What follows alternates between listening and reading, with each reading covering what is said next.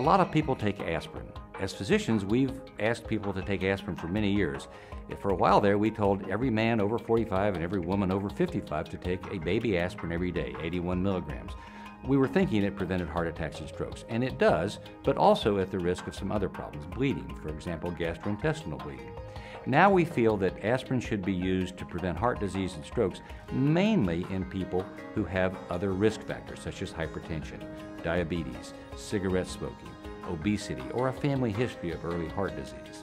If you are one of those people, then aspirin may be right for you.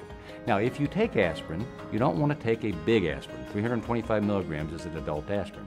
Just get an 81 milligram aspirin. That's a baby aspirin dose. Now, don't buy the baby aspirin. It's flavored. It's expensive because of that flavoring. Just get an adult aspirin that's 81 milligrams. Now, some people get heartburn with aspirin. If that's the case, you can use what's called enteric-coated aspirin. This is coated so that the aspirin dissolves not in your stomach, where it can cause irritation, but it dissolves further down in your small intestines. 81 milligrams, again, is all you need. Just ask your physician.